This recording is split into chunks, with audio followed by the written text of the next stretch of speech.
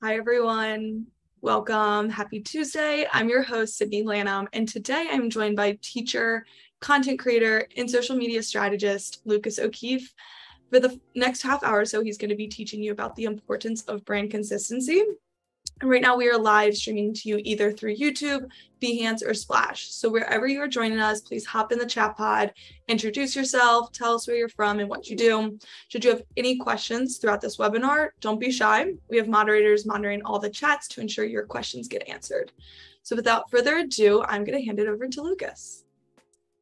Thank you very much, Sydney. And thank you for everyone who is in the audience joining right now, especially if you are tuning in for the second part and you joined us yesterday.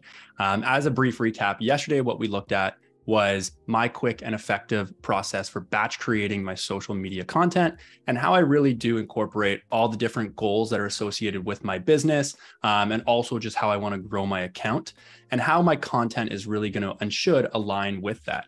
So what we're going to look at today, after getting into all the brainstorming and all the planning yesterday, we're going to look at some actual practical tips that you can apply to your content, with the main goals being to stand out, to get noticed, and to get remembered. And what I'm calling this is our brand consistency across social media.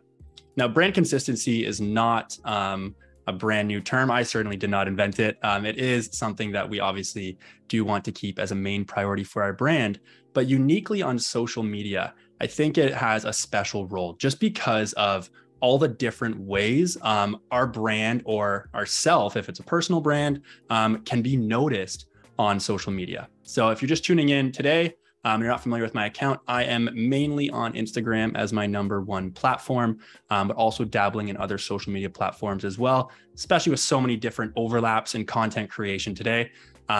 But if we look at Instagram in particular, I have several examples on screen right now of just the many different ways. And this definitely does not cover all the bases, but this is showing just some of the ways that you can be recognized or your brand can be seen on Instagram. So we have some things here. We have in our posts, and I have a few different kinds of posts. I have a carousel oriented post, which I'll definitely be getting into in more detail today. I have an Instagram reel, which if you have been kind of active on Instagram as a content creator in the last few months, you know that this is, for better or for worse, a huge priority that is definitely shaking up content creation right now. And I do have our own kind of classic, typical, just more static photo-based or quote-based post that we'll be looking at. And then again, there are the more subtle places on Instagram where your brand is going to show up and get noticed that many people don't quite realize is as impactful as it really is. So I have some comments here. Right there, I have my username, I have my profile picture, there's my actual profile picture as well. And then also on the various feeds that Instagram is giving us. So we have things like Instagram Live, we have stories, and of course the main feed. So with a wholesome social media strategy, where you are not just posting content consistently, you're also engaging and building a community or building an audience consistently, you're gonna be showing up in so many more ways than just your content.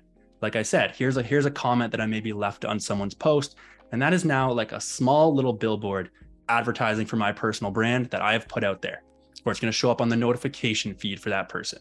So just really start thinking of all the different ways that your brand can be represented on social media. And that's why having a consistent identity, so people recognize that it's you right away, is so important. So here we do have that really just that unified goal. You can see that everything here is all connected. It all ties back to one common thing, and that is me putting out my personal brand. And the same goes for non-personal brands too. So if you are a corporate brand and you have your logo or your spokesperson or your mascot, right? Get that out there, have that connected across the board.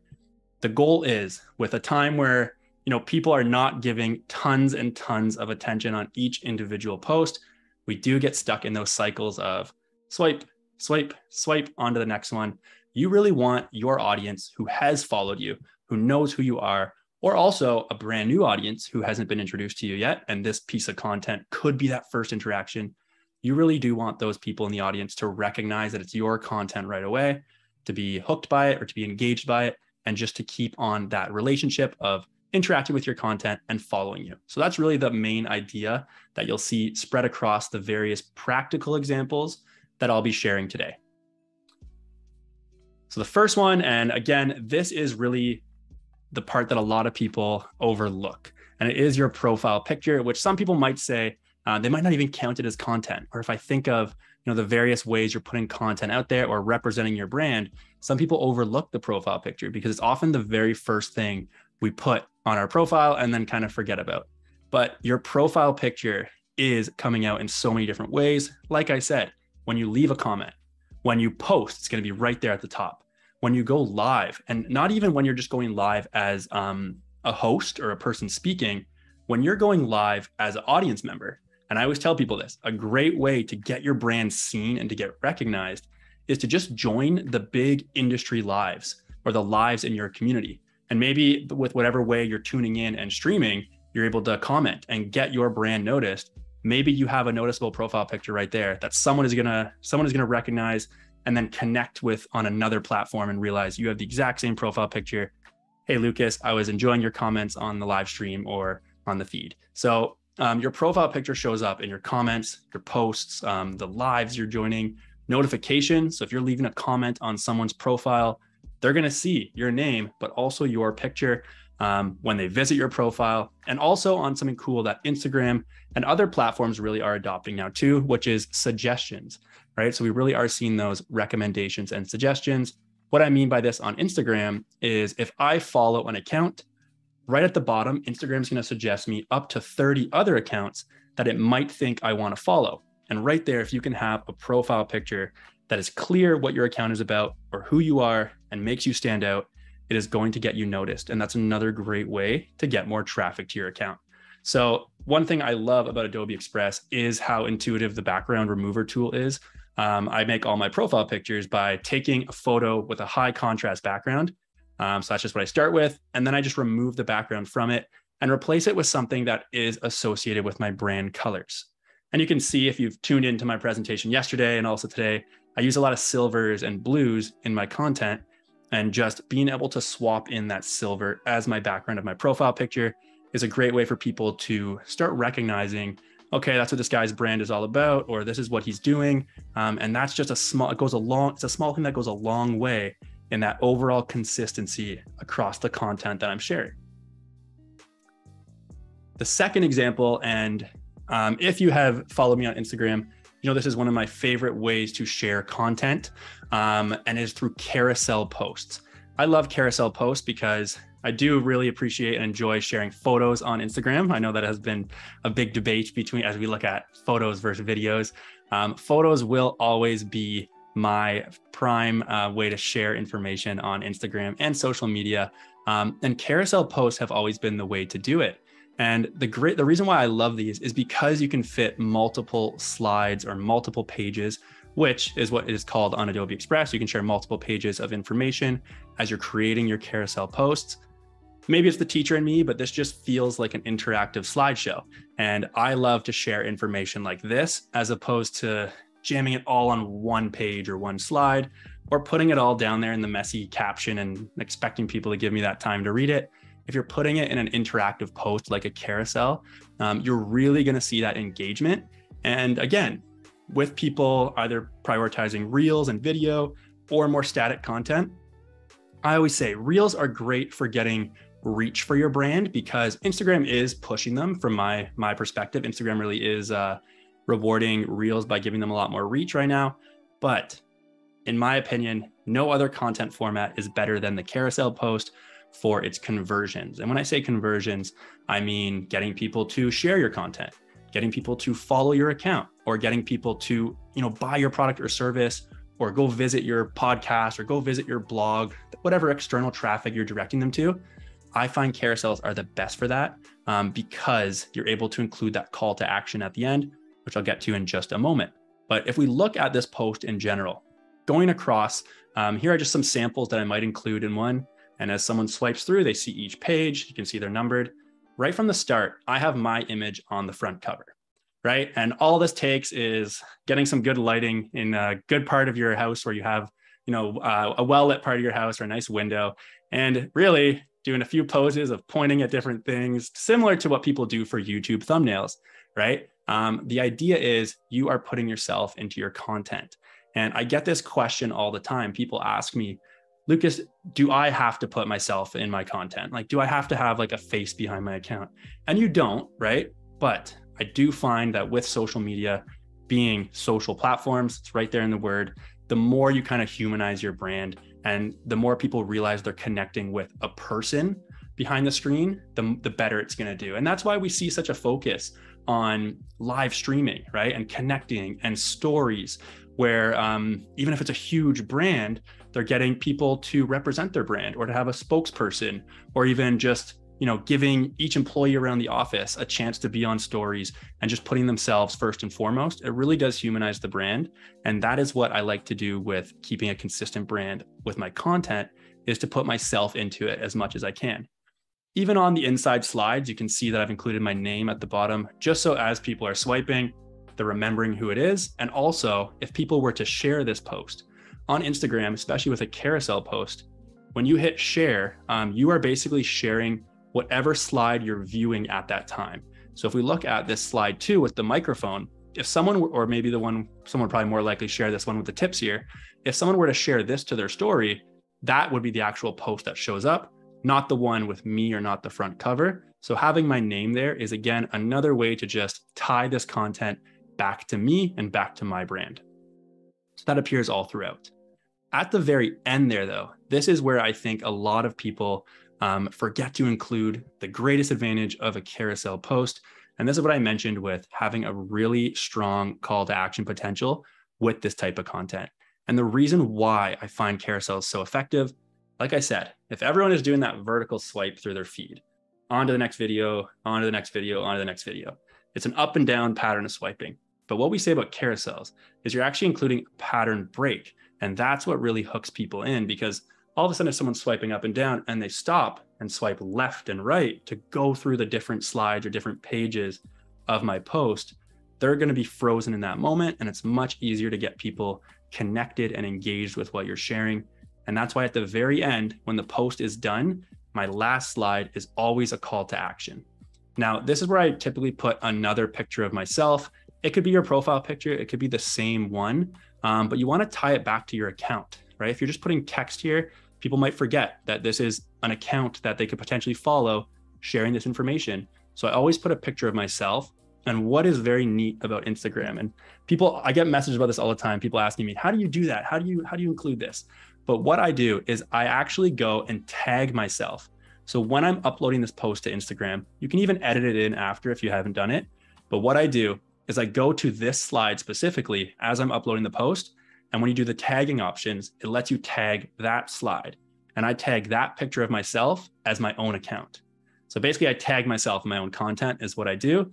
And then when people are on this slide, I put the call to action, tap here to visit my profile and follow for more Instagram tips. So I put that, I direct them, and I tell them what my account is about. And if they tap there, and you can go check it out on my account if you want to see this in action, if they tap there, a little bubble with my name will appear, and then they can go right to my account. So it's really just including like a direct link to your own Instagram page. And Lucas, there's a question in the chat bot. Is there a Yep. sweet spot with the number of pictures or posts that you put in a carousel? That's an awesome question. I get this all the time. And I used to think like, when you really look into Instagram, like and algorithms and whatnot, it's fun to just like try to explain everything that we'll never actually truly be able to explain. But what I have really shifted to, just like with good storytelling has become my focus for most of my content, whether it's video or image. And what I've really come down to is use as much as you need to tell what you have to say and nothing more. So there's no like magic number of like, it's got to be 10 or it's got to be less. Really, it's the same as like with a reel or a YouTube video. Algorithms look for audience retention, right? So the longer someone is watching my video, if it's 30 seconds and they watch a full 30 seconds, that's great for the algorithm. If it's 30 seconds and they watch 5 seconds and then go on to the next thing, that's not great, right? That's not saying it's a piece of content that people are going to really want to watch. So it's not going to push it out as much. Same thing with carousel posts. So if it is 10 slides, people are swiping to the first 2 or 3 and then swiping up and down to the next post in the feed. That's not going to look the best. But if it's 5 slides and people are hooked and they watch all 5, maybe visit my profile, that's going to send a great signal to the algorithm. And if it's 10 slides and they're staying for that full 10, that person is dwelling on my post for a long time. And that's usually going to send a pretty good quality score for my post to the algorithm. So use as much as you need. Don't put any filler is what I always say. We're really focusing. When I even look at like my videos, my short form videos, I'm the most editing I do is actually in like cutting out those pauses or those breaths or that like dead air, they might call it, and really just using only as much time as I need. So to answer the question, I wouldn't say there's like a magic number. You can only use 10 maximum, but just use as much as you need. Yeah. The other cool, That's a great rule of thumb. Yeah. And the other cool thing too is if you use at least two posts or two images, so it's a carousel, Instagram will actually show it on the feed twice. So this is why I really like carousels. Yeah. Because if someone, so this first slide, how to do your first Instagram live. If someone were to be busy or just not interested in it and swipe past it, maybe they go on Instagram like an hour later, there's a very good chance Instagram will show them this second slide on the feed, even though they skip past it. So they'll see just thinking about going live on Instagram give you stage fright, and maybe that part is going to resonate with them more. And I have that second chance to really hook them in. So now, does that logic apply if it's like 3 posts or 4? Will it then show up 3 or 4 times? I wish. Unfortunately, if that were the case, then I would definitely say do 10 slides. But unfortunately, just twice. But we get those 2 chances, which is awesome. So yeah, again, I started with carousels because you can really just pack in all these different ways to have your brand represented and to really engage your audience. I think of them as like mini magazines, which I think if you look at this first slide, I even put like the year, I put my little initials, and I put like page number and name. It's like a magazine for me. It's like a publication. And that's what I love about this format. Awesome. Now on the other side of the coin there, we have Reels. So again, the big thing I want to prioritize here is with all the content formats out there, with hearing things like use this format, don't use that format, you shouldn't really apply any of that. It is really about using the format that resonates with you and your content creation style. Many people felt like pressured to create Instagram Reels or video in general as we're seeing that shift. I did too. And I had to go through like tons of experimentation with my content. Some of it like was like a bit rough because I think my audience was confused with all this new stuff I was sharing. But what I kind of went back to that I'm very happy with. And I think if I flip back and forth, I hope you can kind of see the parallels. I'm basically sharing carousel posts as Instagram Reels now. And that has become that style that I have now locked in. And again, because it feels at home, because my audience is so used to me sharing carousel posts, I'm really just doing the exact same thing with my Instagram Reels. And again, if we look at my brand consistency here, I have my opening visual hook. So when people ask like, again, I'm not comfortable being on video or talking on camera. The go-to thing I say is try to get comfortable being on camera, but you don't have to be on for the entire video. You don't have to even speak. And what I do in this kind of video, so I know this is more of a storyboard. I didn't want to put the full video on there, but if you check out my page, I have tons of content that's just like this. But this is actually a full-on video that I would post as a reel on Instagram. It opens with just me on my couch.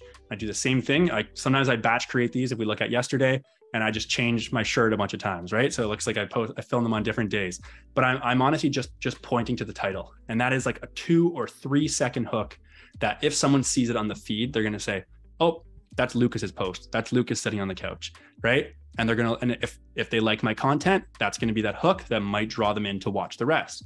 Whereas if I were to post any of these other slides first, there's not much identity or really any identity here, right? But that really is the value. So all the other following slides are giving that value. Super crucial that I include those. But I always start with just me on camera, even for 2-3 seconds as I introduce the topic, to hook in my audience and to tell them that it's my post. And that's really what I want to stress about brand consistency on social media in general. The rest is just be putting that information. And again, I have that consistent style of what works for me. I like to share the carousel-based information that reads like a slideshow. I post these just as a slideshow. And I actually animate the icons using Adobe Express. You can see the animation on the side here. So when I'm posting those, I love to have them just pop up because again, yes, I treat it like a carousel, but I still know that it is video. So I want those popping up and animated elements really coming to the forefront. And I also use the Reels text, just like you would see here, that is built into Instagram to add my on-screen text as well. So everything else is icons, which might feel very general, but because I hooked it in with myself in the beginning, and you might even want to add yourself at the end. So here I don't add myself, I just put an icon. But if you want to kind of have it go full circle, maybe you're putting yourself back on screen just for a split second and saying follow for more, blah, blah, blah. Okay, so it's just about framing or opening with yourself as the main kind of identity of the brand. So people can, first of all, recognize that identity, but as you continue to regularly post and show up, they're remembering that it's you who keeps showing up. From there, I do like to share just what I think is a very simple but effective way to share content. And this is, in my mind, a classic that has been around Instagram for so long. And it's branded quotes. And if you actually look here, I've more or less copied the style of what a Twitter tweet might look like. So I just created this template in Adobe Express by just trying to find the correct font that Twitter uses. If I were to like screenshot a tweet, I put my profile picture in there, but because I've put my name there on the top, because I put my profile picture in there, I'm turning it from just a quote or also just, a blank screen with black text. I'm turning it into a branded piece of content. So I am represented in this. And the reason why I like to share this content is because they are so great and effective for shares. So typically, someone might share a carousel, but it does take a bit more time to swipe through. If a reel is on the long end, people might not share it unless it's like super quick and relatable. But with something like this, where it's just a single screen, a single image with text that someone can visually read. It also, like I said, it looks very familiar because a lot of people are used to that kind of Twitter style. It's easy to share, but if I weren't to include my name, my profile picture, it's very likely those shares aren't really spreading my identity or getting my brand recognized. It's more or less just, words that someone is sharing. So I like just this simple thing. It's very, in my opinion, non-invasive in terms of like taking over or dominating the content. It is just a small little identity tag that I've put up at the top that people can then associate with my account. Again, same thing. If you want to tag yourself in the post, tap on that profile picture, tag yourself right there. And like I said, if someone is seeing the post and they say, I want to check out more about this account, if they tap on the post, your account's going to show up there and someone can then click on it or tap on it and go right to your page. So it's really just about including all the different channels and avenues that link back to your account as are possible. So those are my four, in my opinion, favorite ways to be represented in your content and just to have that consistent identity that people are going to notice. But I do have some bonus tips that I do like to share as we are kind of just thinking about, I've done all that or I've experimented with the others. I know what kind of content that I've locked in. Here are just some other brief considerations that you might want to look at in terms of how people remember your brand or how your brand is going to stand out. And I mentioned this at the beginning when I was looking at the profile picture and kind of, taking away the background of a regular photo and putting in the right colors that match my brand for that profile picture. But having consistent brand colors really does add an extra level of recognition to your content. And the great thing about Adobe Express is you can save those colors and kind of have your own custom palette. So again, I have my background here. Yesterday, I had my silver background. I was able to just quickly swap back and forth, and it saves me tons of time, especially when I'm batch creating content, to just kind of make sure my content matches what my brand is all about. Secondly, you can also use templates or even create your own templates, right? So when I started, I was using templates and really just evolving those or being inspired by those. And eventually it kind of came to be my own template that I had just modified to match my brand colors, maybe my brand fonts that I like to use. But the more templates you have, first of all, it speeds up content creation. But something I like to stress about templates even more than speeding up content creation is that it gives you a uniform look. So if I'm trying to invent something brand new every single day, it might be confusing to my audience, right? They're not going to recognize this is Lucas's post or this is so-and-so's post. So the more consistently I'm using that same look to my content, maybe obviously swapping out the image, changing out the title, changing out the actual content itself, but using that uniform look is really going to get you recognized. Same thing as we kind of move on to the third tip. In addition to having that profile picture that you're going to use on Instagram, for example, if you look at most of my social media presences, so most of my social media accounts, I use pretty much the same profile picture across the board. So whether you're communicating with me, even through like my email, my profile picture is the same. My YouTube, my profile picture is the same.